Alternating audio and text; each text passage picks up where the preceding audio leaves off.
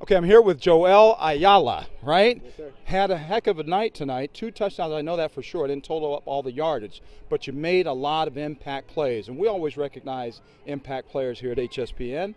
And ironically enough, there were a couple other guys that were kind of key as impact players, but you stole the show, okay? Congratulations, 2 touchdowns. How does this team shape up going into now what is the second half of the season? What is the goal?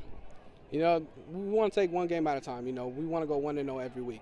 You know, that's what Coach, they taught us. You know, they gave, we got a great coaching staff. So without them, we wouldn't be in the situation where we are now. So as his players, we want to take it one game at a time, go 1-0 every week and move forward. Hopefully get, CIF's coming soon.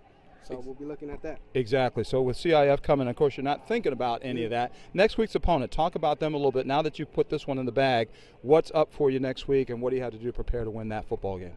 Sanji's going to be one of our toughest games on the schedule. They've been San Andreas League champions for a while, and coming to San Andreas League, we're looking to take that, and we're going to take the San Andreas League. We will take over the San Andreas League.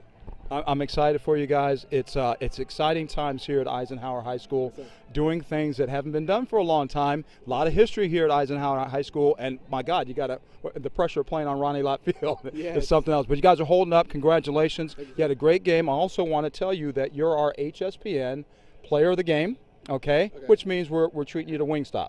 So Coach said you better hook them up too. Okay, that is yours. Congratulations.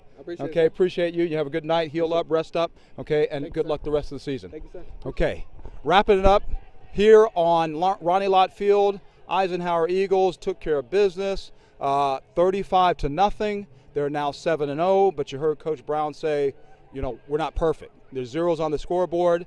And they're 7-0, but they're not perfect. And that's what any coach would say. So, here they go. They keep getting better. Go 1-0 every time.